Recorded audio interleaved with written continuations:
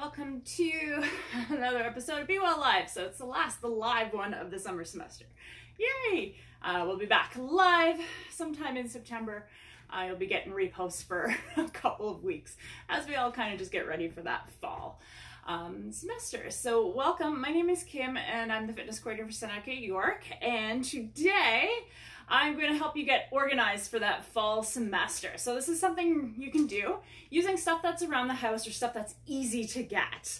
And it's kind of like a craft, which is awesome, but also it's going to be a calendar. So that way you can get yourself, like I said, organized for the fall semester, or just organized in life as well. So what we're going to do today is we're going to make a paint swatch or paint chip calendar. Those of you that don't know what paint chips are, you can actually go to any of the home renovation stores like Home Depot, Rona, Lowe's, and you can get these things, and they're just different colors of paint, and people use them for their walls. You can even go to the paint stores and get them.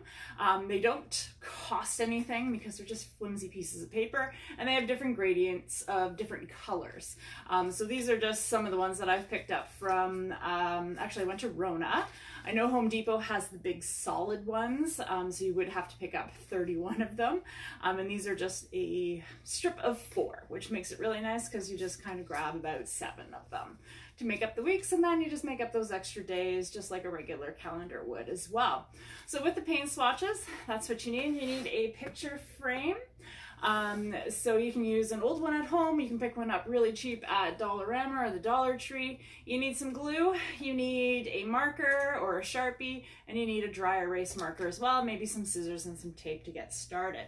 So the other thing is some very colorful paper for the background. So you don't have to use many different colors. You can just put it on a white background if you want. Depending on the color of paint chips that you get, you can use a black background, and you can use white marker to write the days on it. But yeah, so I'm going to show you how to do this really cool and really quick calendar. So what we're going to do is we're going to put a backing down. So I'm just going to use black for this just as a demonstration. That way you can see it. So you're going to fit it to your picture frame. Make sure you've taken the glass out. All right, so there you go. You got your black background, and then you're gonna take the paint chips. These ones are multicolored. I just picked up a whole bunch of them because I was actually looking to do some painting too. And you're going to align them. You may have to use some tape to hold them down. I would suggest painter's tape. That way it doesn't wreck your paper background, and it also doesn't wreck the paint chips as well as you're pulling it up. That's why it's called painter's tape, and it's available where all the paint stuff, all the paint chips are. So I am going to use, because I have 2 yellows for the weekends apparently, and we're going to get them. The other thing you can do is you can cut off the bottom where it says Benjamin Moore if you like. It does have some writing on it because it tells you what color it is, which is kind of cool and unique as well.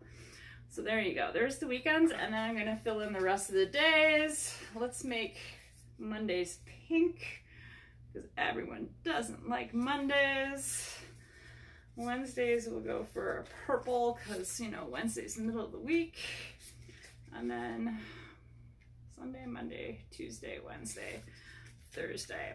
And my little picture frame is actually a little bit too small. So what I've did on the one that's finished is I've actually trimmed the paint chips down the side just to make sure all the days fit, and then there's a clear space between them. This one works out really nice because they are different colors.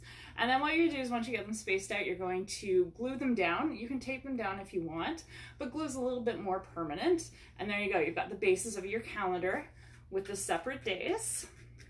And at the top of it, with the white marker in this case, you would write the days. So Sunday, Monday, Tuesday, Wednesday, Thursday, Friday, Saturday. If you are one of those people that goes Monday, Tuesday, Wednesday, Thursday, Friday, Saturday, Sunday, you can make your calendar that way as well.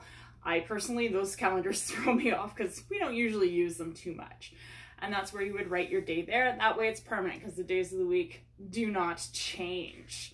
And then from there, now that it's all glued down, you're going to put the glass on top of it, and you're actually going to frame it. I'm going to show you what it looks like. So I'm going to flip it over, and there's a demonstration of what it looks like. So it's got the different color gradients, which is really, really cool. So the lighter green all the way down to the darker green as we get through the month. And then you see your days at the top: Sunday, Monday, Tuesday, Wednesday, Thursday, Friday, Saturday. I know my days of my week. Isn't that awesome? And then now that your calendar is kind of finished, the best thing about it is now a dry erase calendar that you don't have to make 12 of them. You can recycle it, you can reuse it by using your dry erase marker. And we are going to make this one for September, so I can be fancy. And I can write September across the top with my dry erase marker.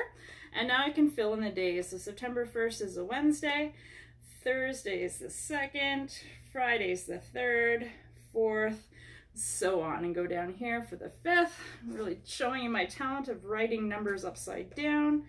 Those might actually be backwards now because I can't see it, but it'll show up nice and for you guys. September, all the way down through until you have all the days there. And the best thing is when it comes to October, all you have to do is wipe that off with a cloth, and then you can start over again writing October and figuring out those dates. With the dry erase markers, you can put all your assignments in there. So say we have an exam on, oops, used to be better at writing upside down. Exam on September 1st, right before school starts. And once again, that can get wiped off as well, so it's not permanent. So there you go. There is your very own paint swatch calendar that you can make at home. I know you're thinking, why don't I just buy one? But that's not fun because then you don't get to make it. This is, like I said, it's a really cool craft to do and get to exploring those paint chips as well, and stuff that you can use around the house. So thank you so much for tuning in. I hope everyone has a great rest of the summer, and we will see you again in September. Take care, everyone. Have a great day.